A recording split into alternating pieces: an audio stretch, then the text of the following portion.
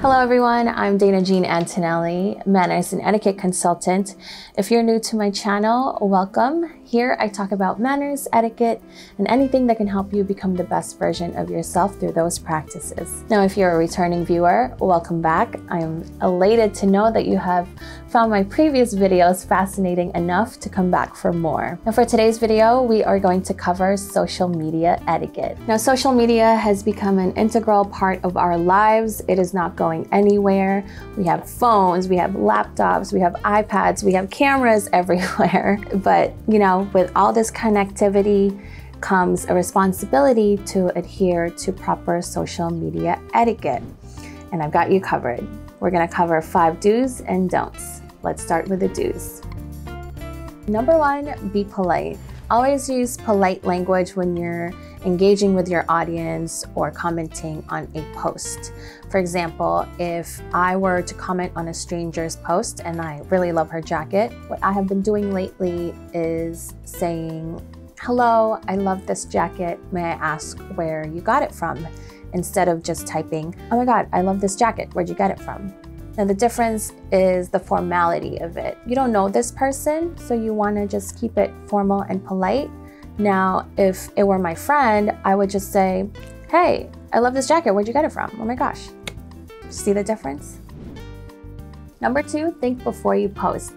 Now, everything that you post on the internet nowadays will stay on the internet, so you wanna definitely think about what you're putting out there. Now, what I've been doing is every time I would think about posting something, I would always think about my dad and if he would think it's appropriate or not. Now, if he would think it's appropriate, then I will post it.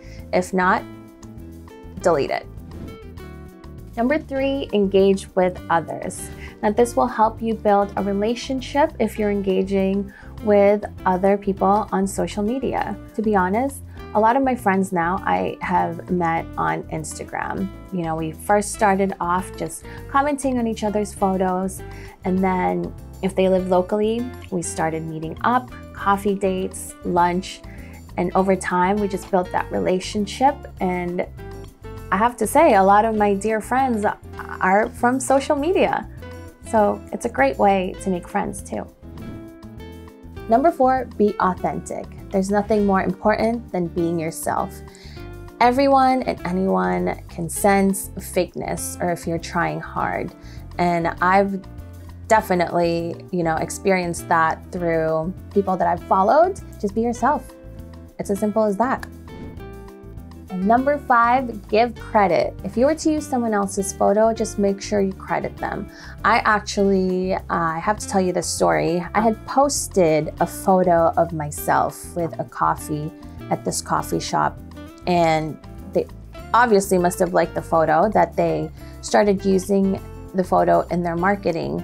And I just found out randomly when I walked by the coffee shop and there was a photo of my photo on the door. And I was like, what the heck is this? So I had given them a call and, we sorted it all out. But please give credit where credit is due. Now let's talk about don'ts, things that you should not do on social media.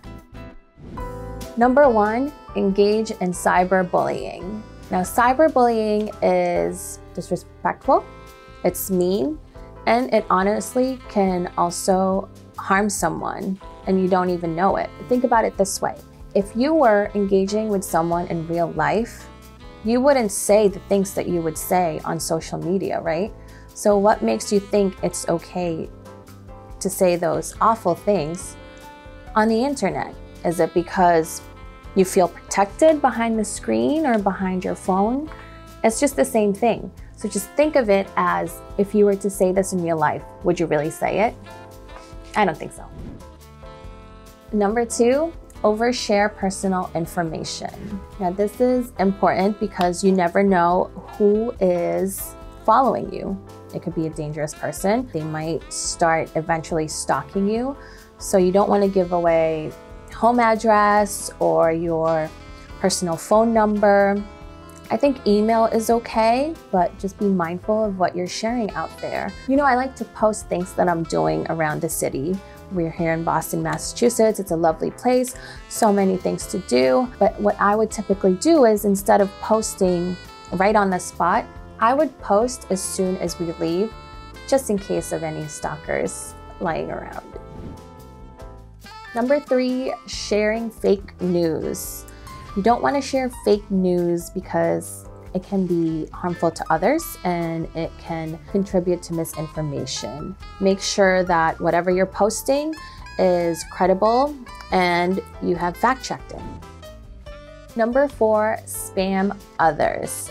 Now, I'm not talking about spam, the meat from Hawaii, but just constantly bombarding people with all of these posts that you have going on. Now, I know a lot of people who use social media as their way to make a living, but I've honestly had followed people who are constantly just posting ads after ads. This is a sponsored post, literally on every single post that they post. And I get it, right? You're trying to make money, but it was too much that I had to unfollow them. Now, this goes back to one of our do's, being authentic. Now, if you're just constantly posting ads and paid content, it's not authentic. It's not really you. You're just in it for the money. So just be mindful of how much paid content you are posting. Number 5, overusing hashtags. Now, believe it or not, hashtags are actually kind of going away. I would limit your hashtags to 3 to 4 hashtags. Now, I know it used to be the best way to be discovered, but no longer.